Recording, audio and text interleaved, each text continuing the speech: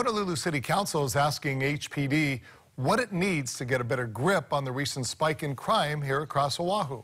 They're meeting right now. Nikki Schenfeld reports from just outside Honolulu Hale.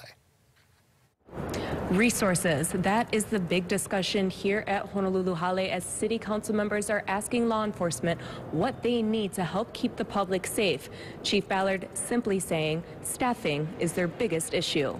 From shootings to stabbings to purse snatchings, city council members are asking what can be done to help combat the recent crime wave. It's just a crisis that has finally reached a level where we're all feeling it, whether you're rich or you're poor.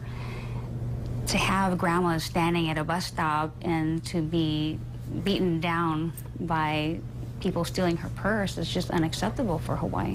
Councilwoman Pine says it's also a lack of inspection at ports, a lack of mental health facilities, and drug addiction that's pushing the crime. If you watched New Year's Eve, you saw, whether you have a positive or negative opinion of illegal aerials, it just shows you how many illegal things are getting into Hawaii at our ports, and we're just not doing enough. We need more police officers.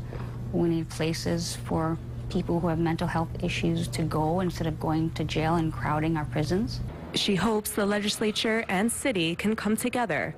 Councilwoman Heidi Sunioshi has introduced 2 resolutions, one asking the legislature to appropriate funds to acquire the Honolulu Federal Detention Center to address prison overcrowding, and another to ensure that necessary numbers of patrol officers are available for the safety of the public. We need more people to join the police department so we can get that staffing up. Third Watch will get a 5% increase in the number of officers that they have, for each watch. And so Day Watch will stay where they are at right now, which is at 80% staffing, and Midnight Watch will go to 75%. But once again, that doesn't mean that that won't change depending upon the caseload. And we'll follow up with any new developments from the hearing. From Honolulu Hale, Nikki Schenfeld, KH12 News, working for Hawaii.